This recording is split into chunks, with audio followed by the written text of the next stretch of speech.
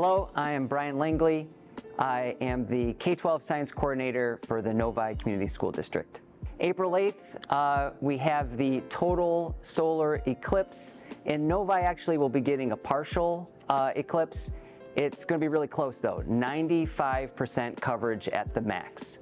And we're talking about an eclipse that'll start sometime around 2 o'clock, and we'll have the maximum here in Novi at about 3:15, and then it'll wind up at about 4:30.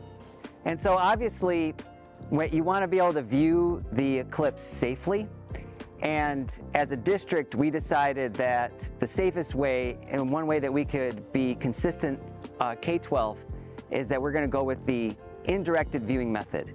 And so one way to do the indirect viewing method is to set up something like this, which is a projection method.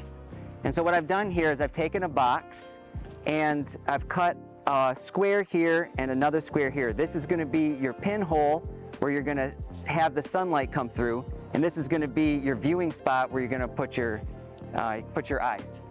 And so behind me I've set up the sun, so the sun's coming in behind me like this, and I'm going to line this up and look in there, and I will get an image of the sun at the back of this box, and I'll be able to watch the eclipse come in, and I'll be able to watch it safely and in an engaging way. So I think this is going to be a good route for people of Novi.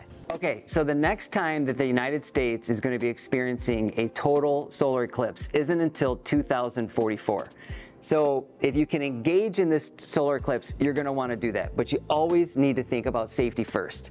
And so maybe you don't have time to make a box like this, like the one I showed. You can always just take a note card and punch a hole in it. Anything that has a small hole, I've even seen it done just with your hands to create a little hole. And you just want to make sure that the sun is at your back and that it is able to travel through that little hole, and you'll be able to experience the indirect method for viewing the solar eclipse.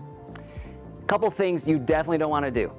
Number one, never look at the sun with your eyes. Never look directly at the sun. Sunglasses won't protect you. Never, ever, ever look at the sun through a camera or binoculars or with a telescope. That'll do instant damage. So remember, when it comes to the total solar eclipse, Novi recommends the indirect viewing method. It's going to be a fun way to engage, and it's going to keep you safe.